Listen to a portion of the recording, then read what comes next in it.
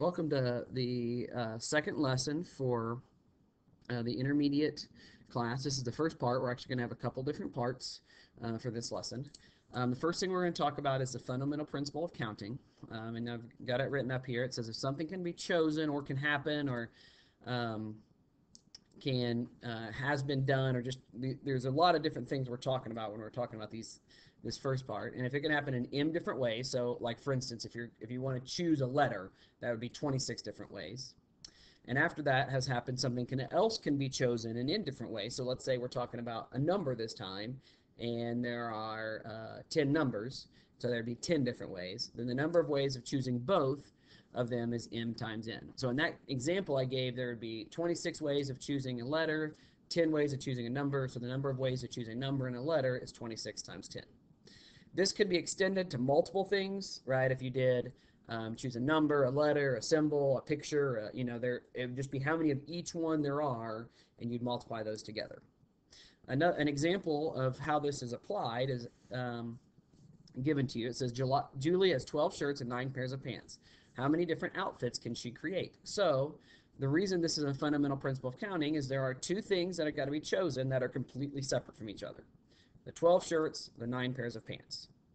Well, when you think about this, if we let the shirts be represented by letters, so like for instance, our first shirt we pick is letter A, or shirt A, and then the pants by numbers, there's actually 9 different pairs of pants that we could combine together in this selection with A, right? And go all the way down here to 9 different pairs of pants. And so for each letter, each shirt, there are 9 pairs of pants. And so it makes sense, if you want to count the total number of them, you'd count the 9 pairs of pants with A, the 9 pair with B, 9 of C, all the way to till you got to 12 different shirts. And so when you add 9 together 12 times, that's like multiplying 12 times 9, which equals 108. So there are 108 different outfits that she could select. Now, this doesn't always just have to apply to 2 completely different things. Sometimes, let's say, in this case, we were talking about days of the week, and Julie wanted to pick how many different ways could she pick from the 12 shirts a shirt to wear on Monday, Tuesday, Wednesday, Thursday, Friday. And so this applies to the fundamental theorem because you've got 5 different choices: Monday, Tuesday, Wednesday, Thursday, and Friday. And there we want to think about how many different ways can we do this. Well, the first day, on Monday, you got 12 different shirts, and there are 12 ways to do it. On Tuesday, we no longer have 12 shirts. The assumption is she doesn't repeat wearing a shirt. So now we've taken away the shirt she wore on Monday, and now there are 11 that she can choose for Tuesday. And then 10 for Wednesday, and 9 for Thursday, and 8 for Friday. So if you multiplied those 5 together, that's how many different ways she could take her 12 shirts and wear them on 5 consecutive days. And that has a specific name, and that name is called a permutation. When we talk about a permutation, we're talking about the total number of arrangements. When you see the word arrangements, hopefully that is making you think of order, right? Just like on that shirt example, the order we're talking about were the days of the week. That ordered, as we picked out a shirt, it had a specific order. We didn't just pick out 5 random shirts. We picked out a shirt for Monday, Tuesday, Wednesday, Thursday, Friday. And then also, whenever we talk about a permutation, we're talking about where you don't replace it. For instance, you don't think about, okay, I got 12 shirts, I could wear the same shirt every day. Once I've worn a shirt, I'm not going to re-wear it that week. Now, there's some people who like to re-wear shirts, but we're talking about a specific kind of math problem, which it says that when you talk about permutations, what we do is we don't have replacement, is what we're talking about. When you do permutation, there's a way to represent this, and we say we've got n things like our 12 shirts, and we want to pick 5 of them to range, or r of them to rearrange. And the way that we do that, this formula works, is it's always n factorial, so the total number of things factorial, over n minus r factorial. Well, if you think about the example I just did, that would be 12 factorial over, well, 12 minus 5, you picked 5 shirts for 5 days, 7 factorial.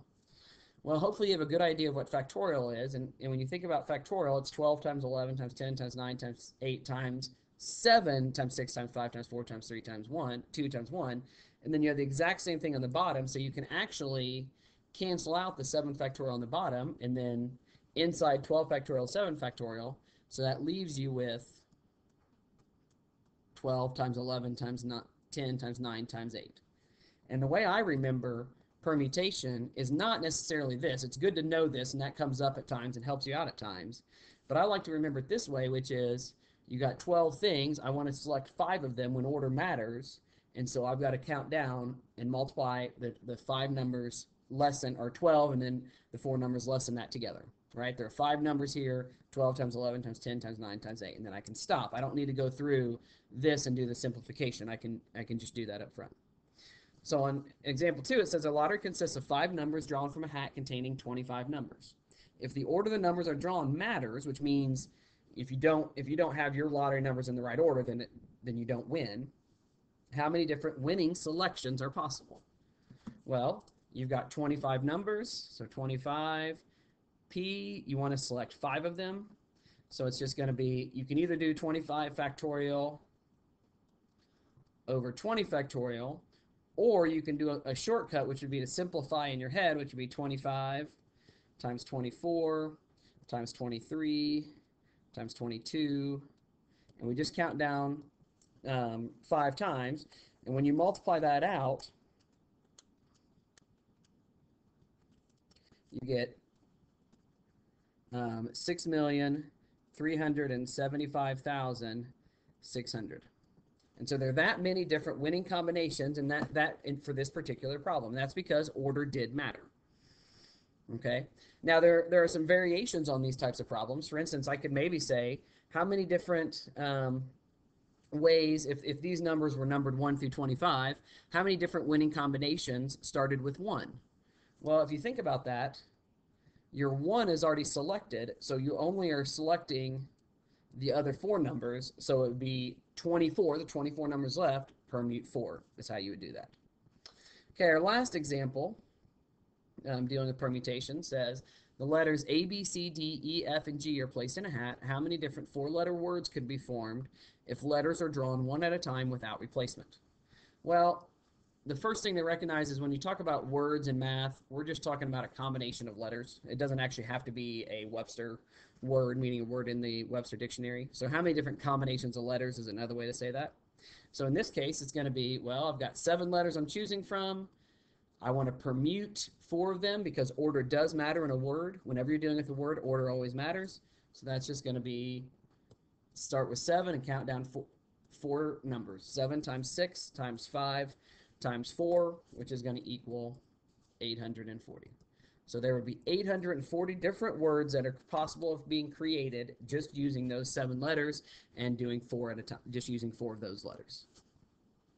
The next thing we'll look at is talking about combinations, which basically says how many different ways can I just pick a group of 4 letters versus the 4 letters being in order.